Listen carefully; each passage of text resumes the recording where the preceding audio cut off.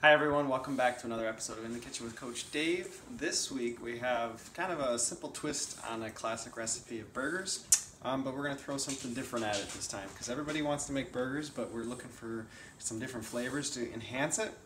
So this week we have a turkey burger we have bell peppers, some onion, mushrooms, and the sauce that we have on it is actually arrowroot powder with some chicken broth, which kind of helps thicken it up. So if you ever cooked with arrowroot, as soon as you kind of start heating it up, it starts to kind of turn into like a broth.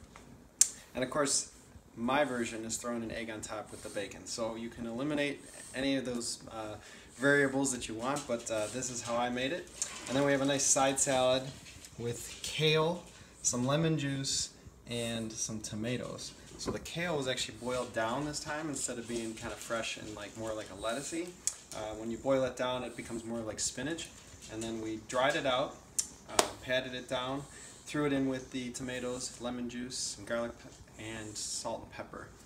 So it's a nice, easy dish to make, and I hope you guys enjoy it. So the cool thing about eating fresh and eating healthy ingredients and fresh ingredients is kind of experimenting with these different ingredients in your food and kind of learning what those foods taste like. Otherwise, you probably wouldn't try them otherwise. So we'll see you next episode, and I hope you guys enjoy.